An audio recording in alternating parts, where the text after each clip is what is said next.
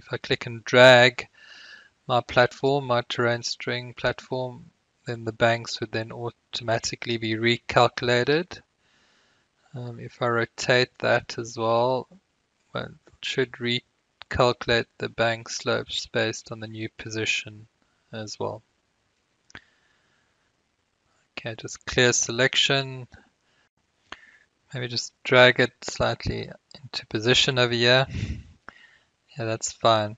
So just finally, I want to look at the render view.